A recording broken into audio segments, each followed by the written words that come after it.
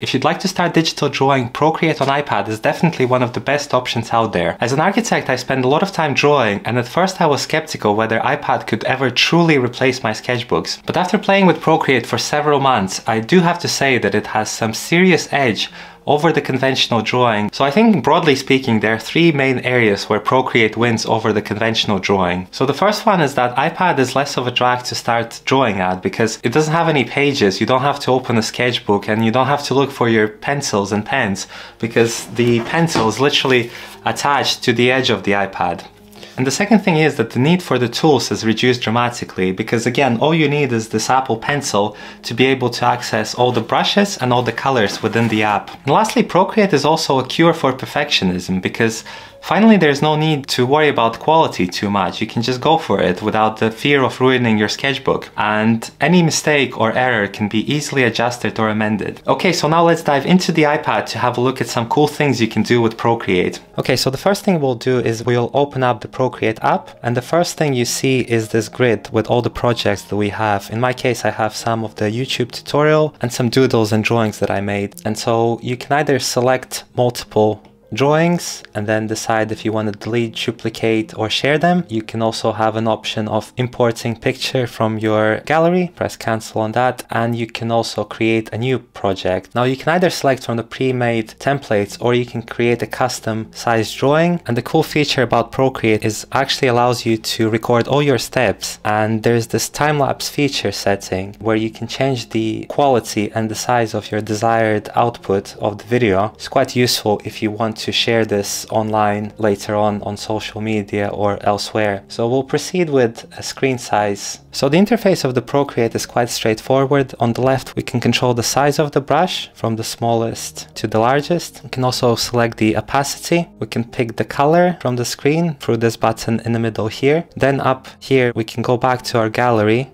There are a couple of settings here. These are quite advanced, but this one is interesting. You can move the drawing and you can scale it up and down. And over here to the top right, we have the selection of our brushes. This couple of standard ones, you can import your own from the internet or you can create your own as well. If you don't have an Apple Pencil, you can always draw with your finger as well. It's less precise and accurate and misses a lot of features that the Apple Pencil has. For example, if we go to sketching and we pick one of these pencils, you can see that there's a lot of movement dynamics that the Procreate app kind of offers with the Apple Pencil. So it's things like sensitivity to the pressure, the size, and then if we tilt it sideways, it gives us kind of wider stroke. Then we have the eraser so that we can kind of get rid of the stuff that we drew, and the layer system here. If you're familiar with Photoshop, it kind of works in the same way. We can create new layers, we can rename those layers,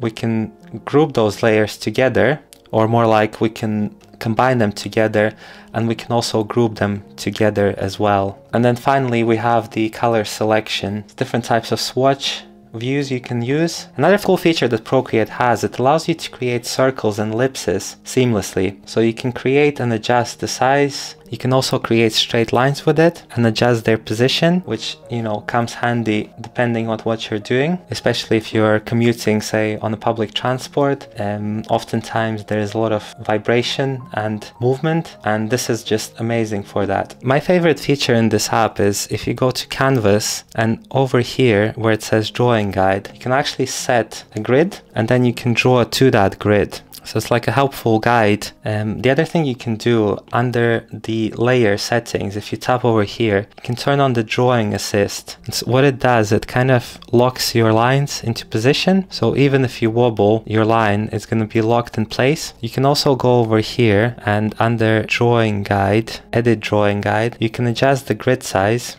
You can adjust the thickness of that grid, and you can also change the opacity. There's also isometric and perspective options as well. And especially with the perspective, you can choose the 2-point option, or you can just stick with the 1-point perspective as well. You can change the color of the grid lines. And then over here, because it's kind of locked, the drawing assist is on over here, it does lock itself to these grid lines, or to the direction of these grid lines, which go to the center. And then if we want to draw straight lines on top of that, we can do that. So if we have an interior that we want to draw, we can kind of have the benefit of the ability to draw straight walls, and also the lines that go towards the vanishing point. And in fact, there is a global setting over here for assisted drawing too. So you can control the drawing assist either globally or on layer by layer basis. So another cool feature is that Procreate is quite good for tracing pictures. So this is the project I made on YouTube, where I have a bunch of layers on top of the model behind. So I imported the 3D model and then I started kind of tracing over it. So you can do the same thing with photographs or, you know, other sketches that you create. So another cool feature about Procreate is its ability to color. There's a couple of ways you can do that. You can either define an area and drop the color inside of it. You can simply kind of color it in the conventional way, kind of paintbrush tool, or alternatively what you can do, you can select an area and you can fill it with the color. And this selection tool also works in the straight lines. It can either color it in automatically, depending on this setting over here. If it's disabled, then you'll see the kind of blank area in the midst of this hatch that Procreate temporarily creates. And of course you can, you know, do it in different other colors, and you can replace the colors, and you can kind of adjust the threshold of the coloring. Finally, let's have a look at how we can share this. So we can select a file and then we can export it into several different formats. There's also a Photoshop file, so if you'd like to do some post-production on these drawings that you made, you can also export it directly into the Photoshop. Drawing on iPad definitely takes a little bit of time to get used to, because it's quite weird to be drawing with a plastic pencil on a glass surface, so the tactility and the feel of conventional drawing is certainly lacking. But I think if you don't focus on those things, the advantages actually outweigh the shortcomings of the app quite significantly,